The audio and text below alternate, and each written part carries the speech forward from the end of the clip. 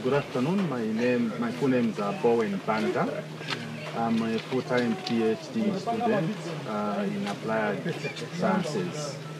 And my topic is focusing on integrated development planning, and I'm trying to mainstream climate resilience or climate change adaptation, if you want, and disaster risk reduction into integrated development planning.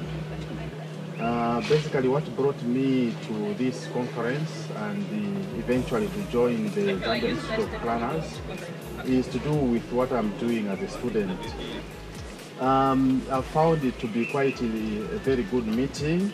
There are a lot of issues that came on board that were brought to fore to the members, especially the issue that I mainly followed, which was integrated development planning. But in the process, I also learned quite a lot from open source mapping, and it fits in very well with what I'm doing.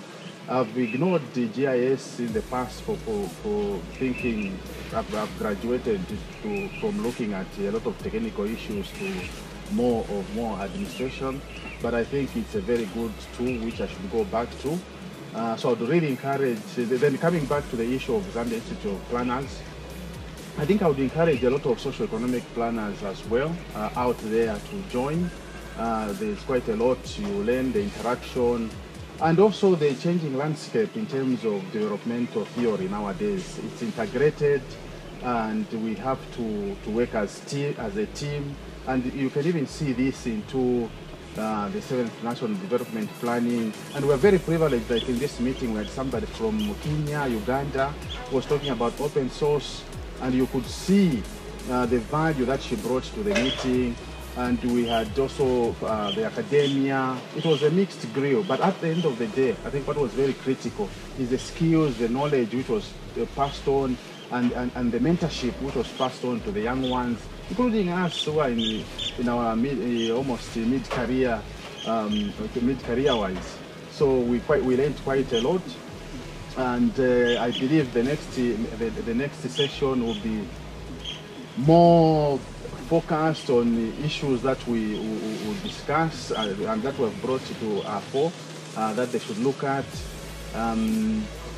Then basically, I think eventually it's a good thing for planners that there's now an institute for them.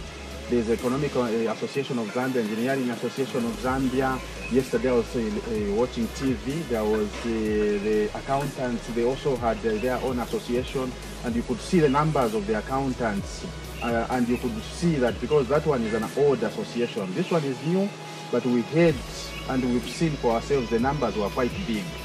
So please, especially to socio-economic planners, that's what I'm appealing to. Of course, the physical planners, they know about the Zambia Institute of Planning very well, but the socio-economic planners, I would really encourage you to come on board so that we share, we exchange notes and move as a team and move our country forward. Thank you very much.